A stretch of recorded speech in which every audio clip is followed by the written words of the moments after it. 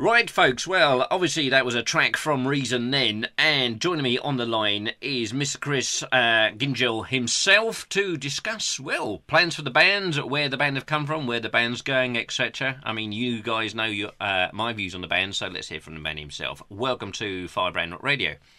Hello, Dan. Nice to speak to you. How you doing, mate? I'm doing okay. Well, I'll tell you what, it's great to finally actually get to chat to you after, must be a couple of years, I guess, since I first... sort of heard of you and heard obviously the album. Yeah, sure. I mean, certainly I've got to say up front, thank you so much for all your support in all that time, because it is a while. I think it was probably before our album was released, which was at the end of 2011. So we're probably going back to early 2011, maybe 2010. I'm not sure, but thank you that so far back. You've got a better memory than I have.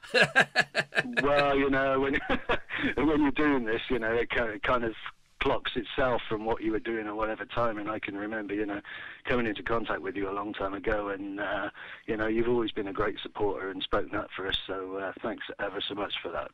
Well, I think, and certainly the regular listeners to the show know only too well that I only push and shout about stuff that I really genuinely like, because I can't see the point otherwise. And it is an album which I hate to think how many times I've probably played, because it is just, even just for a first album, if we're going to go down that sort of route of constructive criticism, shall we say, is an absolutely superb album.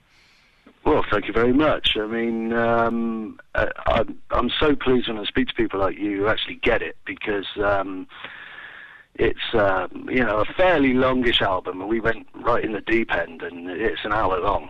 It has 10 tracks on it, and there's quite a bit of variety in there, really, when you start to listen to it. I mean, there's a common theme. Obviously, it's quite a sort of a melodic but gutsy sound throughout, but I mean, there's a wide range of influences there, and in this day when so much seems to be pigeonholed into one thing or another, which to me always seem like very narrow bands, we cross over quite a few of them. So it's it's kind of a worrying thing to do, but a good thing to do, if you know what I'm saying, because that's what we believe in and what we're happy doing. But it's always been a bit of a worry that we wouldn't get accepted, into some of the more kind of narrow categories, that there are out there. But fortunately, that hasn't been the case. And certainly with yourself and other people, it's great to know that you seem to understand what it is we're trying to get at.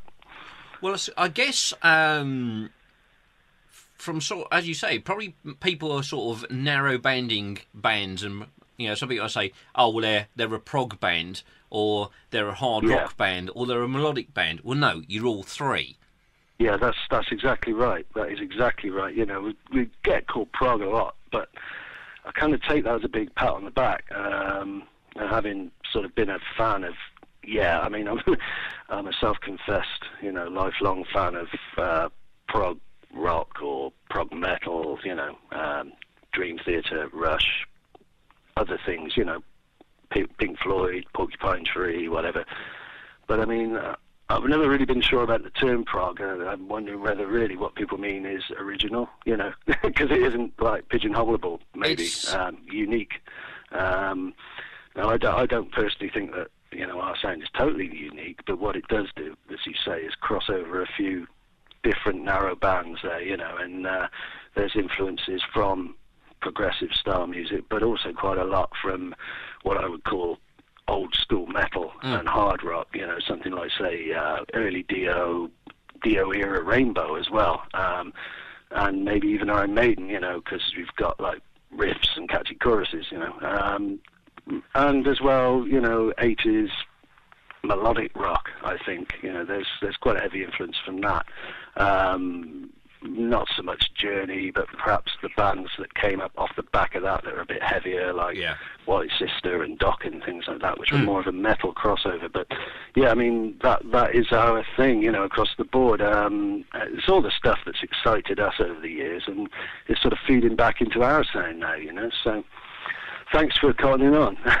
Well, I mean, it's if there's one review which absolutely got it bang on the nail was obviously the review that you had in Fireworks magazine. I mean, Yeah, it was very pleasing, that one. Yeah, yeah. I mean, we obviously had a spate of reviews when the album first came out, and they were from a lot of webzines, and actually getting it reviewed in the major magazines like Fireworks for a start is actually quite difficult for someone in our position. But that one was picked up on really well, and the review was spot on. I mean, again, somebody had actually got it, and that's really pleasing. Well, I guess two of the sort of standout parts of the album is not only your guitar playing, but obviously Paul's vocal style.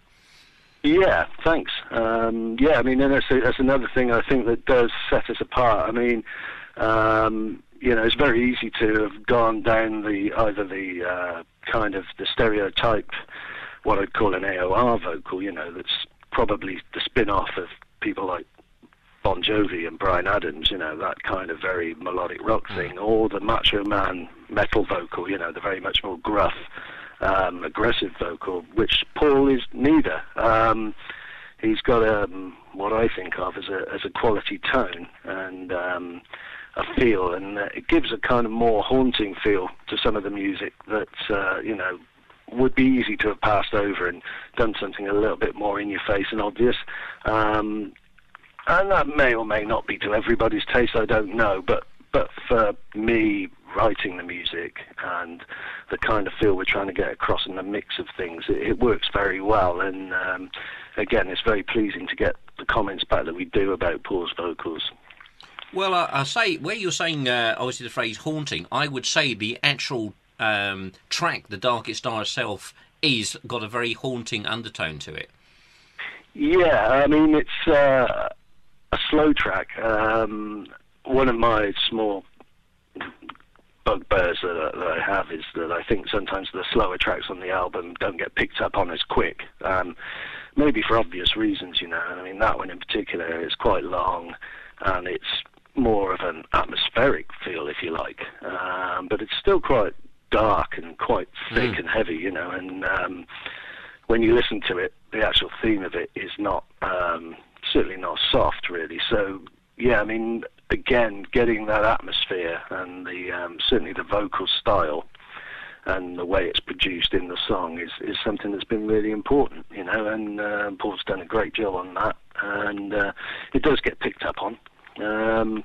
But it's all part of, the production and mixing the right tones in, to get a good feel to it. And certainly, again, I'm glad you mentioned that, because people do pick up on perhaps the shorter, more abrupt and more catchy songs, if you like. But another side of our sound does relate to maybe Pink Floyd, Porcupine Tree, as I've said before, a more progressive rock and atmospheric side. So we like to keep that in our arsenal, if you like. So thanks for mentioning it. Well, I mean, I would say that tracks like The Darkest Star on the album, maybe they don't get picked up so much by some people, is because they are, shall we say, they have the same disease as us presenters have, this 15-second listen to a track before jumping on to the next one. Where a track like The Darkest Star, for example,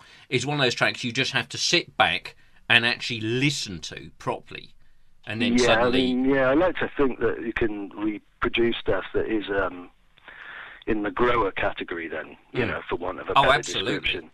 Because it's easy to, I mean, I do it myself. I very often sit in front of, the rock channels on television and see something, and the whole mix of the visual and the song is be an instant sort of hit with you, and you think, oh, well, that's amazing.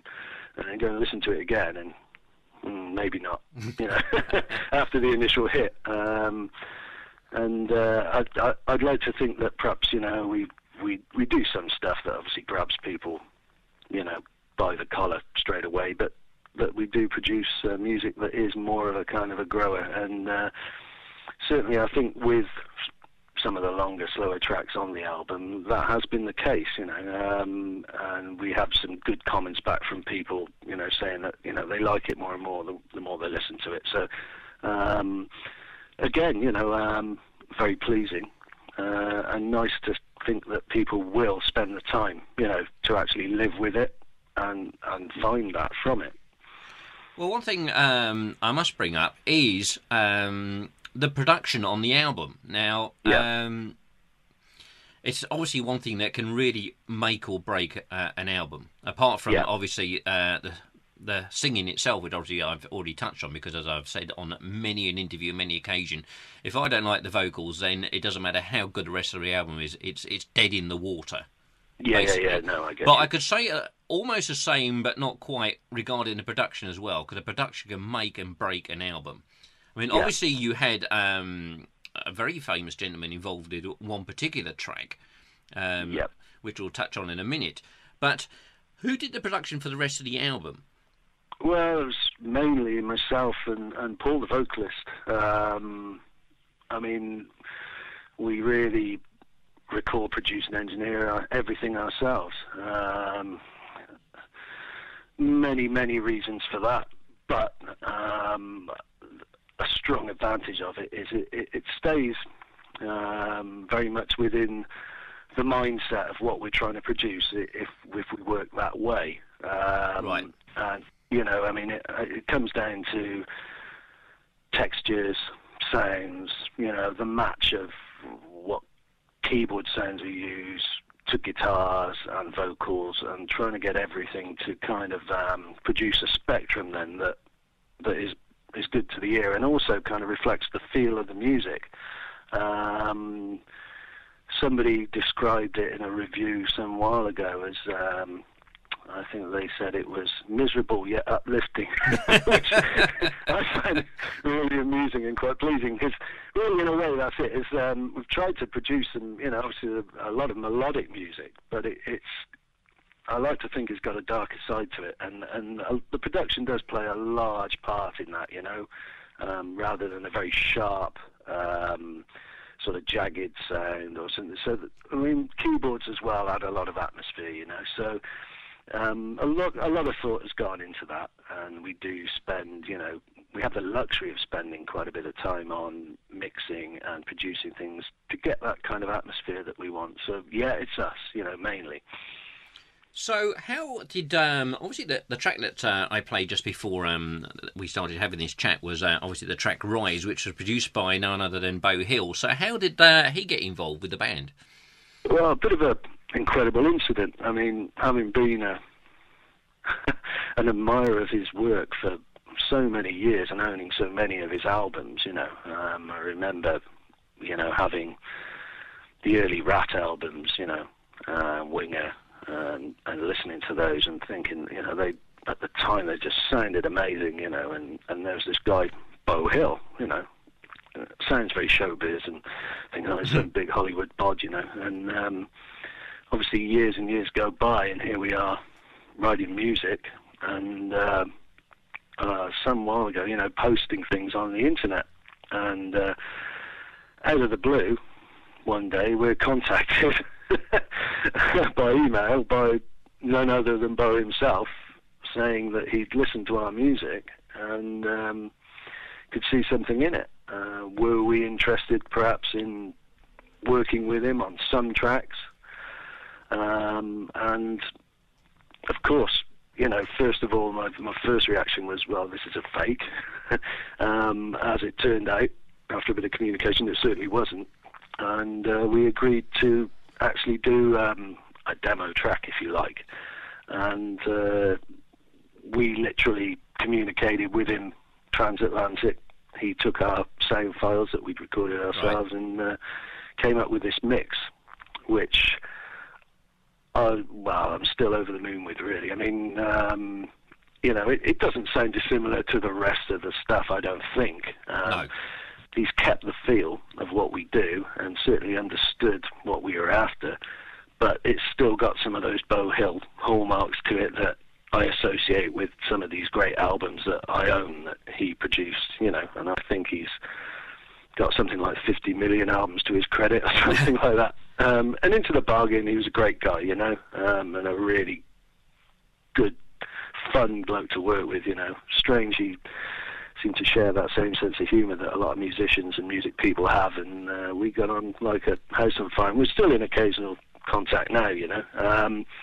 And one day, certainly like to go back and maybe work with him again, you know, do some more. But hopefully things will develop to the point we could think about that in the future. But for now, it'll be on the wish list.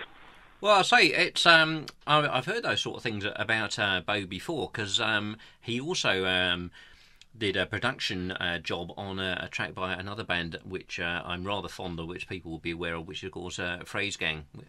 Yeah. And of course, he worked on the Jackhammer, which was the bonus track which they added onto the first album. Yes, so yes. he has a bit of a habit of going around and just deciding to sort of almost help and tweak bands along, which you've got to admire the guy for, because he could just turn around, as you said, and sit on his laurels and go, well, you know, this is me, aren't I great and wonderful, and that's the end of the matter. Yeah, I mean, that was, certainly a feeling that I got from, speaking to him quite a lot, was that he was sort of looking at what's out there and realising what the situation is for people in our position, you know. I mean, he knows that, you know, there's bands like us that perhaps 20 years ago might have been finding record company advances relatively easily, that now don't have, you know, that kind of launch pad, you know. And we're working off our own back, and obviously that, you know, I think we've gone a certain part of the distance in being able to produce and record our own music and put it out there in a format where it can catch people's ear.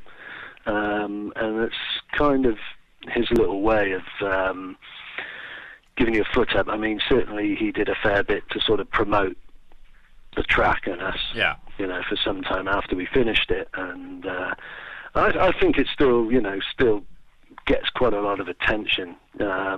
Well, I guess it puts almost a sort of some validity to the album when people see that particular name on it in the credits.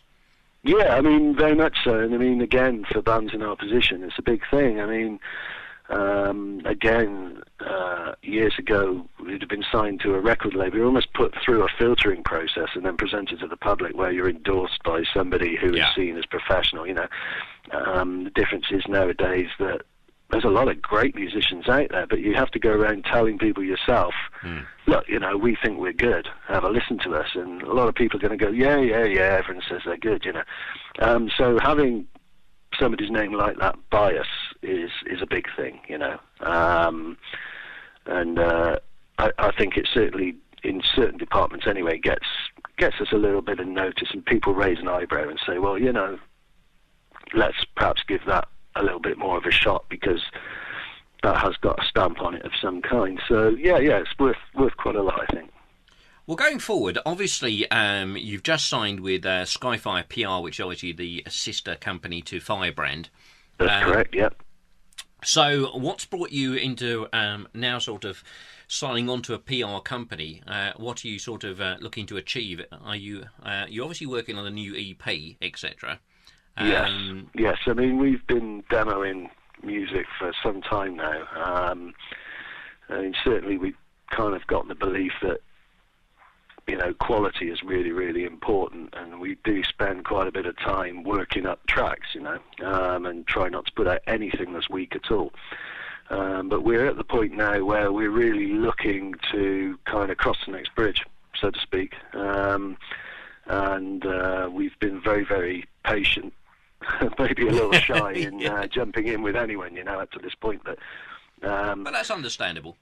Yeah, I mean, Skyfire had come along and, you know, created this kind of one-stop shop situation, which, looking at from our perspective, is very, very attractive, you know, and it's very reasonable as well. And we thought, you know, this is the right time, we can get on board.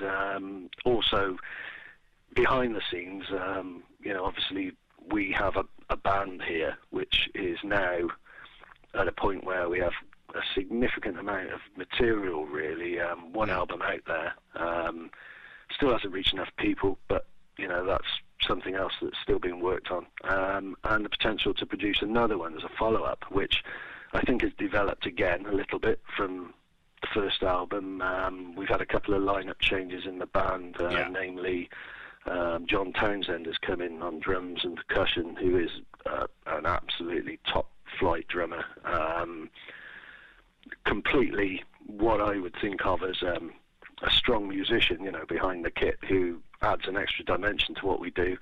And also we've had a replacement keyboard player come in from just before we released the last album, who is a trained classical pianist. He was trained as a concert pianist when he was a kid, Gyngell Hurd, who again is an astronomical player and has added another sort of raft of dimension to what we do. So we're quite eager now to actually give ourselves a bit of a springboard, to fire this out there to the public, both through recordings and live. So jumping in with Skyfire right now is absolutely perfect for us, just the right time, and we're looking forward to a good relationship with them, and we think it'll help us an awful lot. So long may it carry on, and we're hoping for great things this year.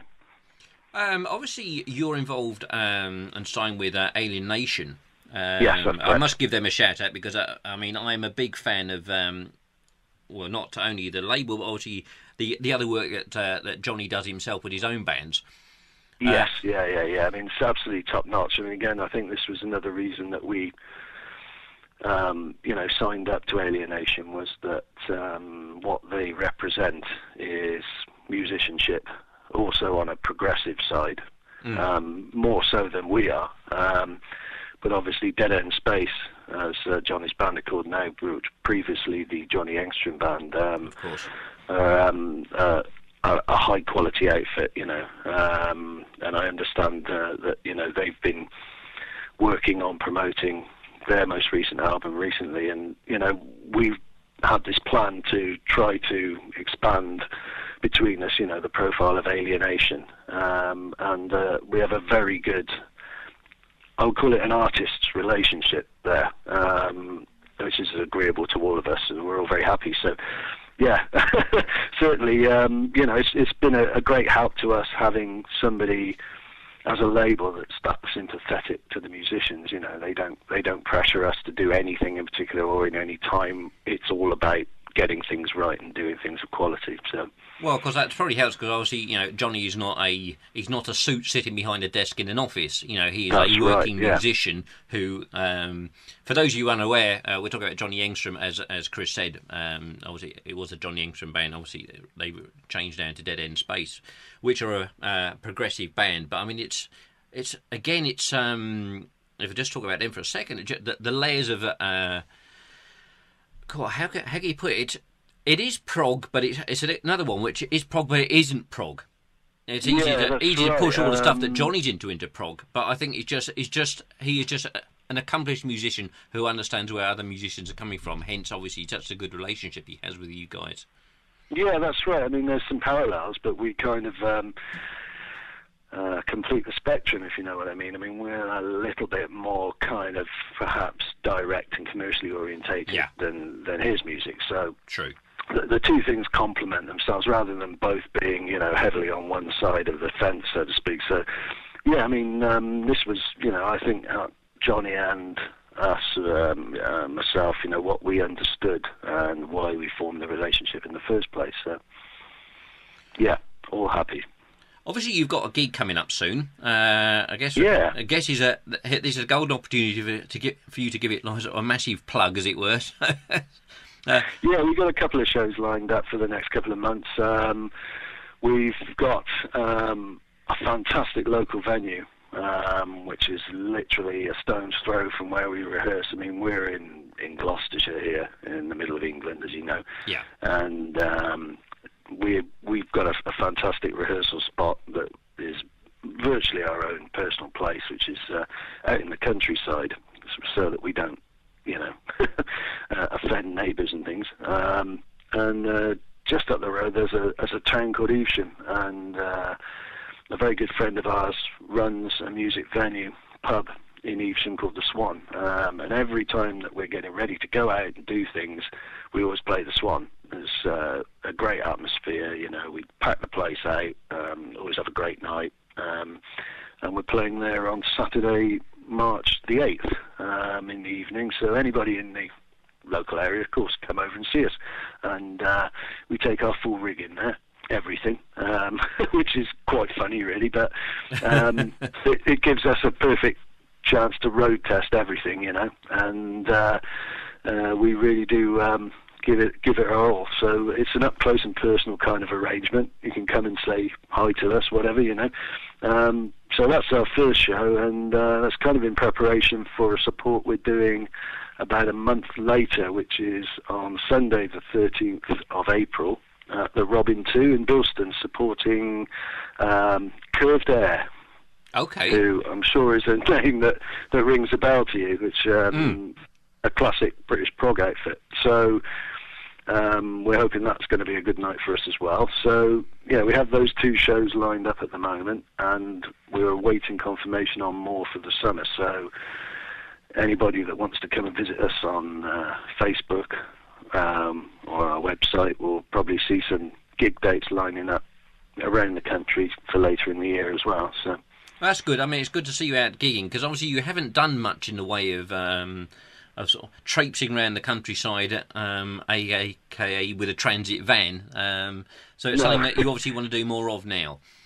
Yeah, well, it's pretty difficult for someone in our position because we're quite a big setup. You know, we've got a drummer with a large drum kit. Yes, I have seen the photos. You know, everything. So, you know, I mean, pub gigs and things are kind of difficult, and obviously financially as well. It's very hard to get up and down. So we've kind of took the approach that we will try and hit the right spots. Maybe not so often, but we'll hit the right spots. So this is our big plan for the year this year. And as I've said, you know, we've had a couple of lineup changes as well, which has tended to slow us down a little bit. But we've had a really good set of lineup now for about the last 9 months. Right. And you know, it certainly is, in my view, you know, a top quality act live as well.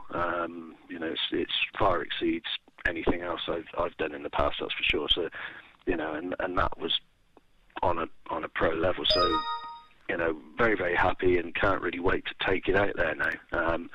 So we're looking for, you know, as many good, valid opportunities as we can get from now on, you know. Well, Chris, like I say, it's been an absolute pleasure finally getting you on the show. As you know, I'm a sucker for playing anything new you release anyway, and always will do. So I'm already highly anticipating the EP when it comes out. That's wonderful. Well, thank you very much, and thanks for having me on. It's been a pleasure speaking to you, sir. I'll undoubtedly see you play live at some point. We will cross paths somehow. I mean, it is difficult for everybody travelling around, etc., but I'm sure at some point we will meet up. Yes, well, like I said, you know, we plan to get out there, you know, really step it up now. So I'm sure, and you know, that we'll cross paths very soon, mate. Thank you very much. Well, give my regards to the rest of the guys, and I wish you every success going forward. Thank you very much indeed. Thank you. Cheers. Cheers, Chris.